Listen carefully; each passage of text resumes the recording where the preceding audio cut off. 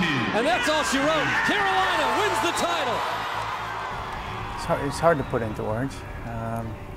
Everybody wants to ask the question of what does it feel like, and when you're going through the moment of a championship game, you're so focused on the competition, and then it happens fast that all of a sudden you're holding a trophy.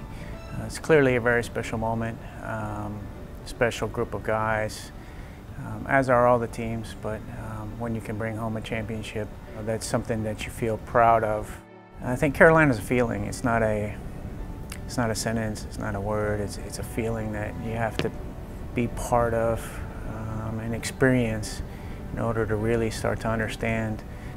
When I go to work every day, and the coaches that are here that don't have a national championship, they're spectacular coaches, they're spectacular people, and I'm in awe of them every day. So you go and they're your colleagues and they're your friends, but they're also people you look up to.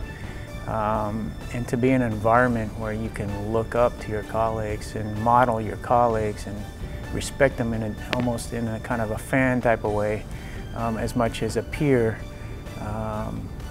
way, it's so special.